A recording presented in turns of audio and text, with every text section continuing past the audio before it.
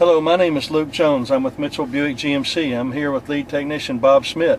Today we're going to go over a little bit about air in tires. Bob, do we really need one of these nowadays? Well, actually, Luke, those are pretty much obsolete these days.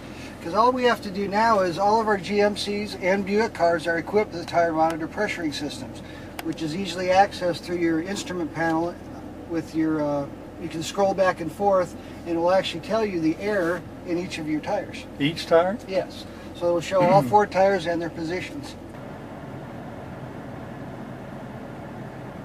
Okay. If you do get a low tire indication, say if you pick up a nail or get a puncture, on your instrument panel it will show a yellow warning and it will tell you which tire it is that you need to have the air pressure checked at. Perfect. So we're coming up on some cold air, winter, so what's the air going to do now? Well, as the temperature gets colder, the air inside your tire will decrease.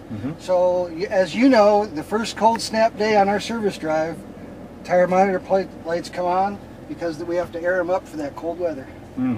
So the air expands and decreases. And contracts with outside ambient air temperature. Sure.